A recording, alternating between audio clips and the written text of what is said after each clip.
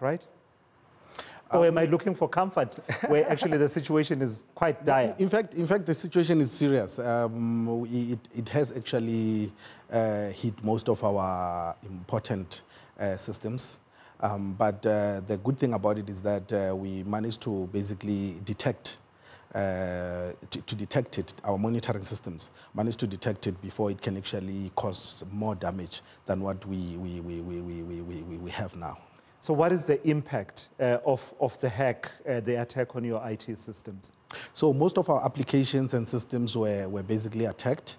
From the vending system, that is people buying electricity outside, prepaid electricity outside, to basically people that want to log calls, and even the invoices that are supposed to be uploaded. Today is the 25th. So our suppliers, most of them, it's going to disrupt their payment system for their workers, because they are not able to upload the systems from outside. So they have to basically come into City Power head office to do that, and we have passed that message to them so that we don't disrupt that system. So it actually hit some of the, obviously the systems also inside, but we managed to recover the data so that the data, especially for the customers and for the employees, is not compromised. So I was reading somewhere that part of what it will mean is that even your responses to outages, power outages in some areas, may be affected.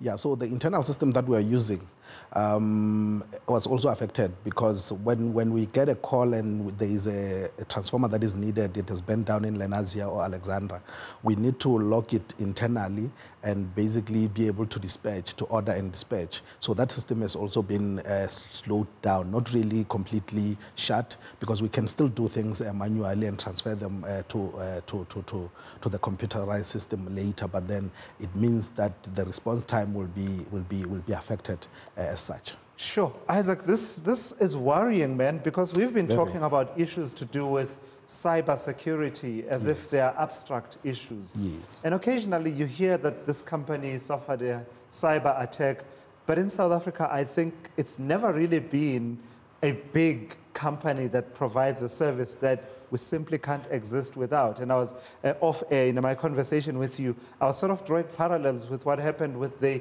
NHS at some point, I think last year in the UK, where basically it wreaked havoc with their hospital systems. So this is huge. This is huge. I mean, ransomware, which is the virus that hit us, it's part of the malware viruses.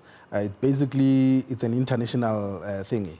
And it's operated by people that want to hit companies, big companies, and even governments, so that they can demand ransom in that process. So it's not only what happened to City Power, but as you rightfully pointed out, it happens across the world. And every time cybersecurity experts will tell you that you need to actually up your game to ensure that when you meet with such threats, you're able to respond quickly. I mean, one of the worst nightmares, a doomsday scenario really, is the entire city being in the dark. And I know that without being alarmist, but the thought does cross the minds of some. So to settle that once and for all, sitting where you are sitting, are you able to say that with the processes that have gone into responding to this cyber attack, we won't have a situation where at least a large part of the city would be in the dark? Look, we always try to, when we're dealing with systems, and especially, you remember City Power, especially where the servers and everything are, it's a national key point. So when you're dealing with this kind of, in that kind of system, you basically try to be always a step ahead from your cyber attacks and so forth. So we are always trying to ensure that our monitoring, cyber monitoring systems are in place, and also using both external and internal resources, we're able to recover quickly when something happens. And the good thing about our systems is that they're duplicated even at the city. So when you hit City Power, we can always have a recovery kind of system, so for business continuity from using what we have at the city. But it's always something that we always try to strive to ensure that we improve on it, so that we don't get to a situation where we've got the whole of Johannesburg actually plunged into darkness because of what we could have done. And I'll say this has been a big wake-up call, hasn't it? I mean, I suspect that you'll be championing for this to be taken up quite seriously as a matter of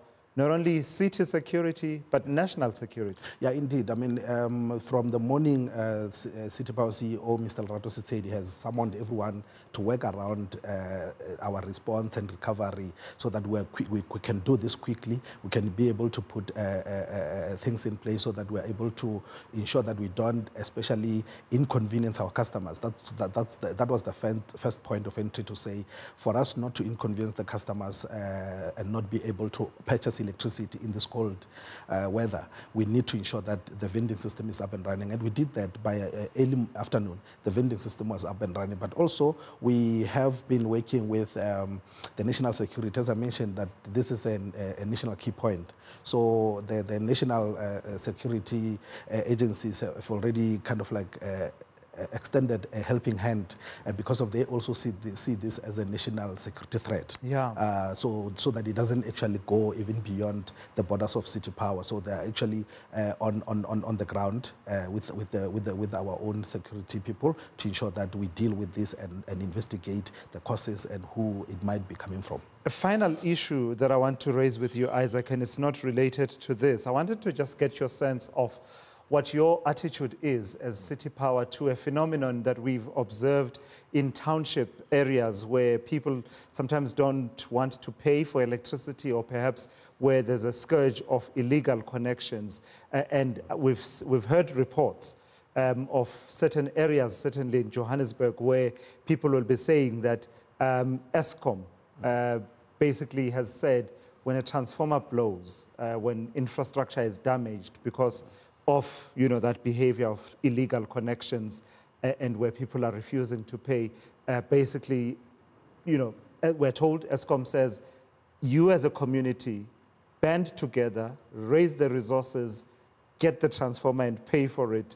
We are simply not willing to continue to fund that kind of an exercise. I imagine that's something that you also grapple with in the areas that you supply. How are you dealing with that? Non-payment, but also illegal connections and the impact they then have on infrastructure?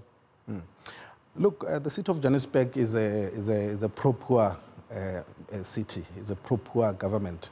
And we always try to meet customers halfway. We don't just switch off people. We don't also put them in a situation where they cannot be able to leave tomorrow. So what we often do is to basically try to engage in educational campaigns. This problem of illegal connections is a serious problem, and it's a historic problem. If you look at it, it's not really something that started recently or started with this administration. It actually is a historic problem, and it mostly affects the poor and black people. So we always try to educate our customers around issues of illegal connections, but we also try to fast-track the supply of formal electricity to those people that are illegal connected so that they can be able to be on the system and be able to pay. You'll remember in Zandspruit, we used to have a similar problem, and we engaged Eskom to say the people of Zandspruit are illegal connecting from our lights. And so Eskom should step in and be able to install electricity, and they have. And that's the attitude that we're trying to come to say, people, if they don't have electricity, need electricity. Let's give them electricity and make them pay. Issac Mangena, thank you so much for coming through and sharing those insights with us, and hopefully you will keep us updated as you deal with the situation in as far as the IT situation is concerned at City Power.